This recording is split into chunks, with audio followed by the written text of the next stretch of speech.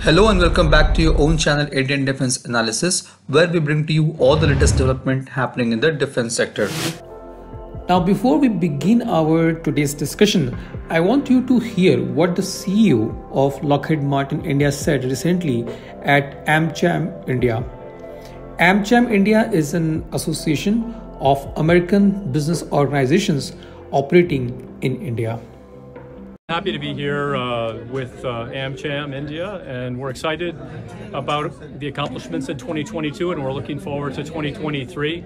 Represent Lockheed Martin here in India for over 3 years now, and we're really pleased to see the induction of the MH-60 Romeo supporting the C-130Js, and tremendous opportunities going forward with the upcoming requirements. And actually, we're partners in India. We've been here for over 30 years, and we've been making in India even before Make in India was a slogan, and we're now looking forward to really producing the aircraft that India needs, but also increasing the exports from India to the US.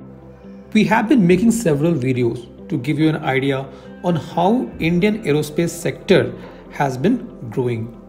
The private players are going to play a major role in this, but initially these private firms will not be able to achieve of their own and would need assistance from foreign OEMs such as Airbus, Lockheed Martin, Boeing, Dassault, etc. However, once the private firms have gained experience with the development, in no time they can come up even with their own design of aircrafts, which is at present being done by government PSUs such as DRDO, HAL and NAL. Now, recently we have informed that Lockheed Martin is in discussion for made in India Sukhoi S-76 helicopters, which is a medium-sized helicopter comparable with ALH Dhruv, widely put to both civilian and military use in many countries such as Britain, Japan, Spain, Saudi Arabia and Argentina.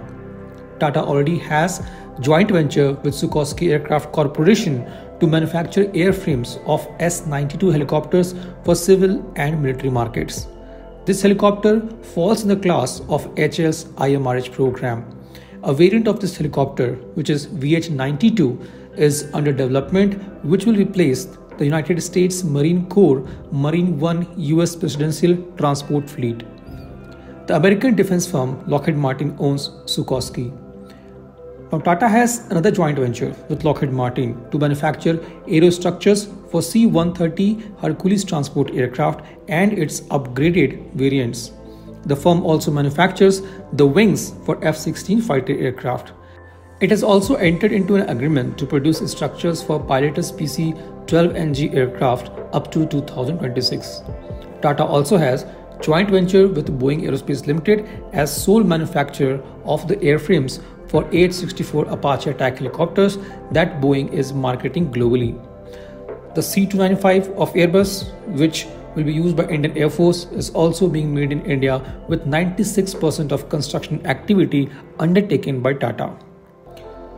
And if we talk about the commercial aircraft, be it Boeing or Airbus, most of them uses engines from CFM International, which is again a 50-50 joint venture between GE Aviation and Safran Aircraft Engines.